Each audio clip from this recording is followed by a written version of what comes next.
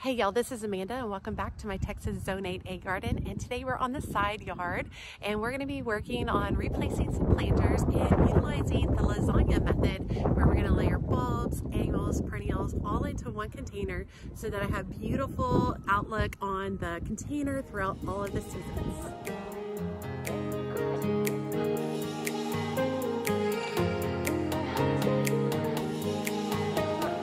Okay, so let's talk about the plants that we're going to be utilizing today in these containers. Now, I am doing a lasagna type container, meaning there's going to be multiple layers of bulbs, annuals, perennials. They're all going to be layered up, and different things are going to take the number one show, be the spotlight of the container at different points in the year.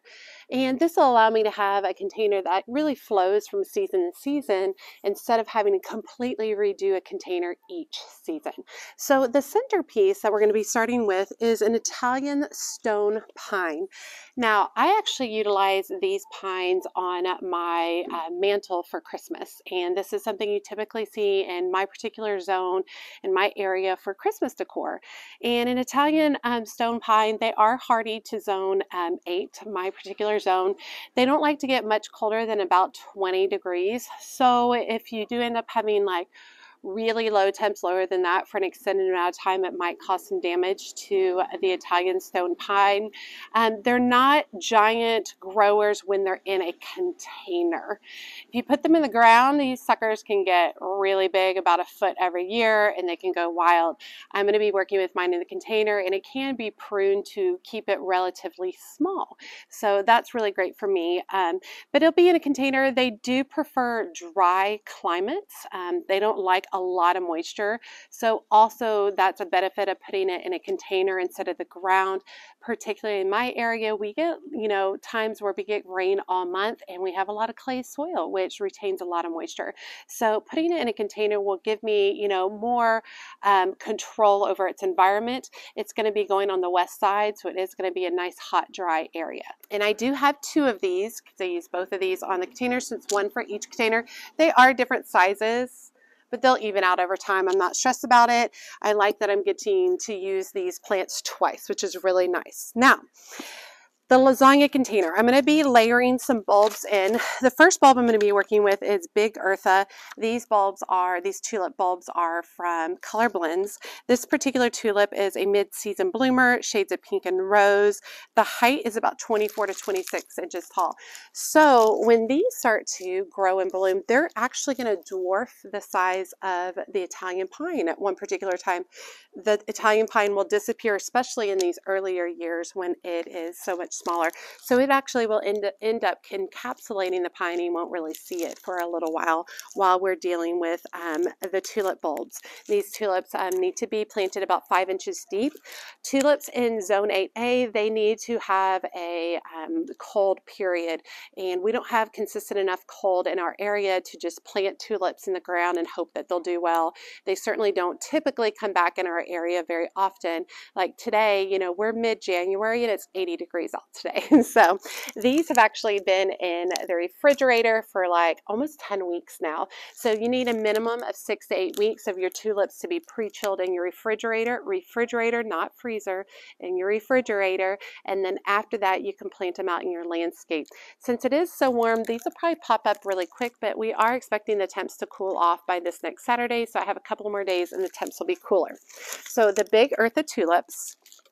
Now I'm also going to be layering in some peppermint stick tulips, which are very petite, tiny tulips. They're only about 8 inches tall. They're very small, 4 to 6 inches tall, very small. But this particular variety, I was told by one of the ladies at Callaway's that this particular variety will naturalize in my area. So by planting these should come back year after year, which I think will be really fun to have in those containers. It looks like I'm going to be planting these 3 inches deep in the soil line, and it says 9 bulbs per square foot. So I'm probably going to cluster these, and I think there's 9 in each of these. So I think I'm going going to do them in a cluster of 4 and a cluster of 5 instead of like spreading them all out in the front of the pot. I think that'll be nice. So next I'm going to add a couple of kind of hardy, winter hardy annuals. This is some Swiss chard. If we get really freezing temps, really cold temps for an extended amount of time, this will die back, but I can also kind of cover it. I think that'll be nice to add in a couple of things of Swiss chard. I recently picked these up from Covington's in Rowlett, Texas, and they were all 50% off. I'm also going to do 2, so 1 in each container. This is a trailing pansy called Free Fall White, and its blooms will kind of trail down, which would be really pretty.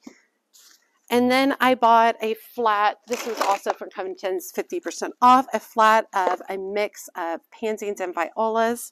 The yellow pansy right here is called, or viola, is Viola Penny Clear Yellow.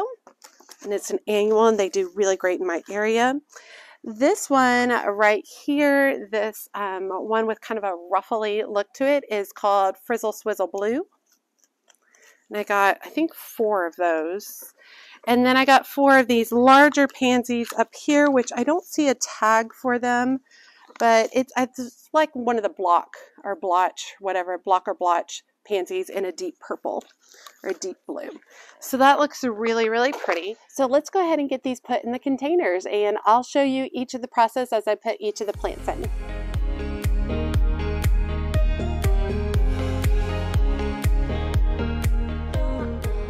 This point on is where my microphone broke and I did not get any of my words or any of my speaking during this portion. But these are the containers that I currently have on the side garden, and I just really felt like their particular shape and scale was not working for the side. I have 2 of them, and when I first put them in, I expressed that concern, and a lot of y'all actually agreed with me.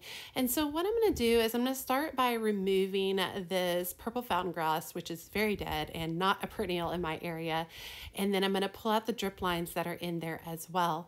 And we're going to go ahead and get this pot out of the way, and I'll show you what the new one's going to look like. Okay, the new one is also one of those fiberglass kind of lightweight containers. I typically utilize these a lot for larger containers because I move around most of the things myself, and I don't have like a tractor or anything crazy like that to lift like solid concrete pieces. And I am a person who likes to change up my garden quite a bit. So I like this more standard container without the kind of small foot of it. It has a much larger opening at the top. It's much more solid and substantial, and I feel like it really fits the space a whole lot better. So let's go ahead and get it filled up with soil.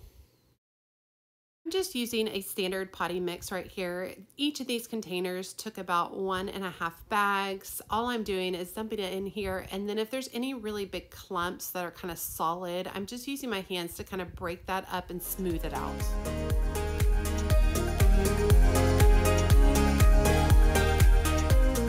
Go ahead and start layering in the tulips. I'm going to start with the big Eartha tulips because they need to be about 5 inches deep, and you can see the level of the current soil is right about that point. So I'm going to utilize half of these tulips, so there's 25 in one bag. I'm going to utilize half of them, so 12 to 13 in each container, and I'm going to make sure that when I'm planting them, I'm planting the pointy side of the bulb upright. Once I've got my tulips in place, I'll go ahead and top it off with more soil up to the top of the container, and then I'll be ready to plant my evergreen and the additional winter annuals. Now I'm going to go ahead and plant the Italian stone pine towards the back of the container. I know that's a little odd, and I originally was thinking that I would put it in the center of the container as well. But the more I thought about it, the more I really wanted to make sure I had room towards the front of the container for annuals. And I think that'll be really fun for especially this time when the evergreen is so small. And then in the future, if I decide to, I can always move it towards the center of the pot as well. I was really excited to see the vibrant kind of red magenta tones of this Swiss chard. I think it's really fun for this time of year. I am going to go ahead and plant it towards the side, and when I'm digging, I'm being sure to be aware of the tulips that are already planted below. I don't want to interact with them or knock them over or anything. So I did rough up the bottom of the Swiss chard to make it fit into place. For the trailing pansies, I wanted them kind of off to the side because I'm hoping that they'll just trail over the side of the pot. And I kind of angle them a little bit towards the rim of the pot so that I'm kind of encouraging them to go that direction already.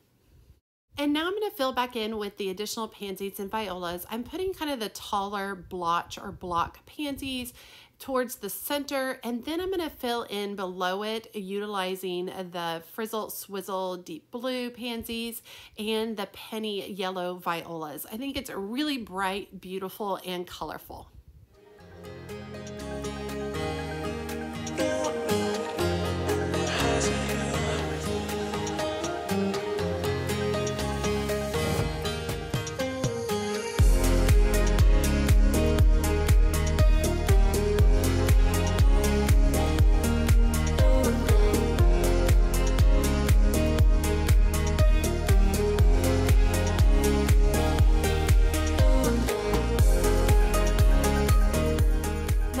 Till the end to add in the peppermint stick tulips.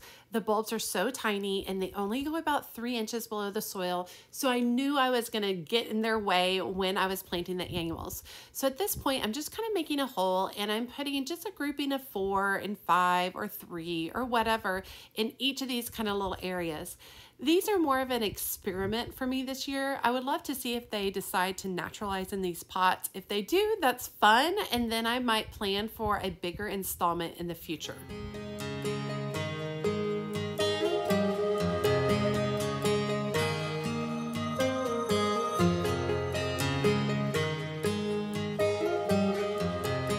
Okay, I'm really pleased with the look of them. They are vibrant, they are beautiful. I love the pops of the green and the yellow and the red and the purple blue. I think it works really well, and I really like the scale of the container. When I stand back, I feel like it fits the house better than the other one did. Now, don't get me wrong, I'm still going to be utilizing those other containers, but I just really enjoy this look.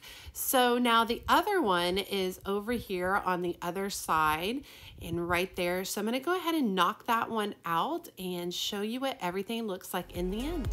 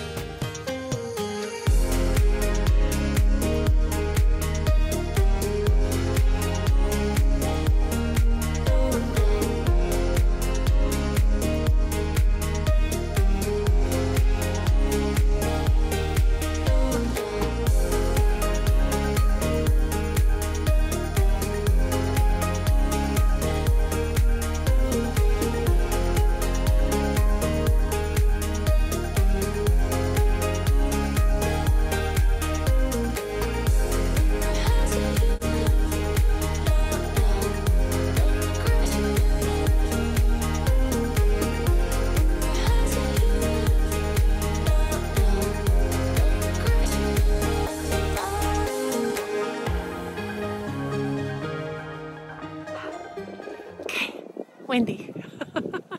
Okay, I hope you guys enjoyed today's video, just seeing kind of how I wanted a different look for those planters. The other ones just, they didn't have the right shape and size So changing these out and then layering in several options so that I don't have to change these out every season if I don't want to.